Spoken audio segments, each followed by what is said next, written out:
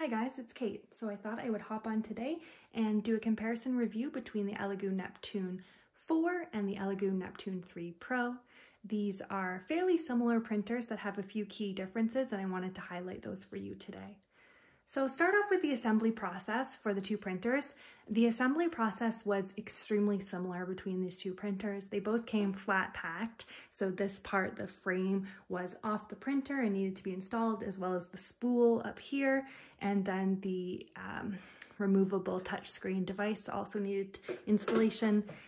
It was extremely similar between the two printers. I don't think there was any real differences between the assembly process. It took me about half an hour for both printers to assemble. It's fairly straightforward. There is a video online you can watch, or you can follow the paper instructions, and I found that to be fine. So I don't think there's any major difference. It's not as though one of the printers is fully assembled. You do have to do some assembly work with either of these printers.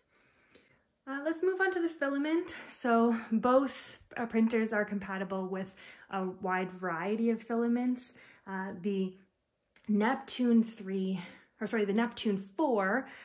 does add in nylon as a compatible filament, but you can use PLA, ABS, PETG with both of these printers, and those are the most popular filaments to use. Both of them come with this filament detector, which I think is a nice add-on that Elegoo includes with their printer.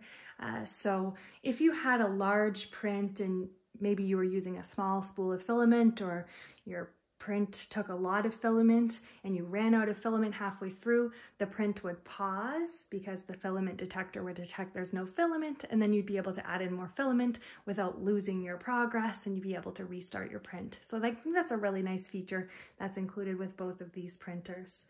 So let's talk about leveling next. So both of these printers have auto leveling features. The Neptune 4 does have more points that the printer will check for auto leveling versus the Neptune 3, which has less points. I think both of them still do a great job with auto leveling, and I wouldn't really consider the Neptune 4 to be much of an upgrade over the 3. Both of them have really clear instructions on how to level the printer, which I think is nice. And if you're confused about that, go and watch any of my Elegoo tutorials on how to use the printer, because I do go through the leveling process. Both of them have the same size build plate, so there's really no difference in what you can print with these two printers. If you're looking for something with a bigger build plate, you're gonna have to go with one of the other Elegoo models. So there's no difference in the size of what you can print. What we're going to get to later is that the speed is quite different between the two printers.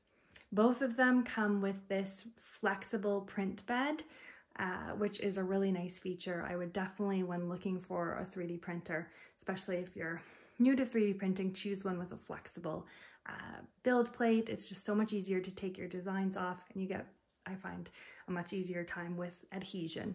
I did have another printer with a glass bed, and as soon as I got the flexible print bed, I was so much happier with how it worked out. So the big difference between these two printers is in the firmware. The Elegoo Neptune 4 uses Clipper, whereas the Elegoo Neptune 3 Pro uses Marlin.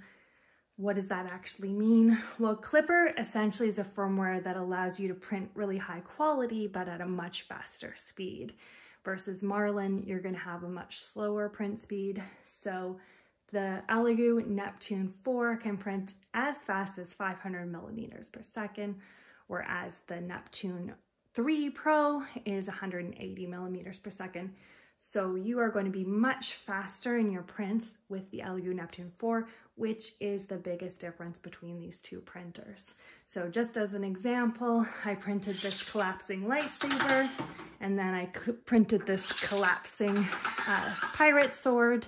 And although they weren't the exact same print, they likely would take around the same time to print if they were going to be printed on the same printer. For the 4, this took about 6 hours, whereas for the 3, it took 16 hours, okay? So that's the difference. You're going to be printing much faster when you use the 4. Another one of the differences that I actually do appreciate with the Elegoo 4 is that it uses USB in order to upload the files, whereas the Elegoo 3 uses microSD. I just hate having to fiddle with those small microSDs, put them inside of one of those USB transfer devices. I don't have a microSD slot on my computer, but I have a USB slot. So it just makes it so much easier to be able to use USB in my opinion. So I really like that about the Elegoo 4 versus the 3.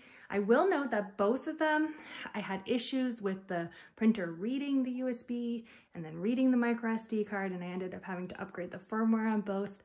And when I went on Reddit, it seems like that's a common problem. So one thing to note is that I did have to do a manual upgrade of the firmware because I was having USB and micro SD issues on both printers. I'm really happy with the print quality on both these printers. What I love about these printers is that the print quality is just really good right out of the box. I didn't have to make any adjustments. This is my second Elegoo printer and this was my first, and both of them have had really nice print quality. I'm not someone who is so tech savvy that I can make all my own custom settings. I am wanting something that's easy to get a good quality print without having to make very many adjustments. So I'm really happy with the print quality of both of these printers, and I haven't had any issues with either of them in terms of print quality. Obviously, the speed is a big factor with the Elegoo 4. I can print way more with the Elegoo 4. So if you're planning to use your printer a lot, you might want to pay extra for that ability to do the prints faster, or maybe if you're planning to use the printer in a library or community center and you want to be able to go through a high volume, you might want to go with the 4. All right, so let's talk about the price. So the Elegoo 4, being the newer printer, is the more expensive printer. I purchased both these printers myself off Amazon. It's not a sponsored post. I did buy these printers myself, and this is an honest review of both of these printers. At the time that I bought these printers, this one was about $100 more than this one. Of course, there may be different sales or promotions that are happening at various times to make that difference either more or less. But for $100 more, in my case, these were the additional features with the Elegoo 4. So really what you're paying for is that clipper firmware, which allows you to print faster. I forgot to mention that there is the upgraded fan on the Elegoo 4.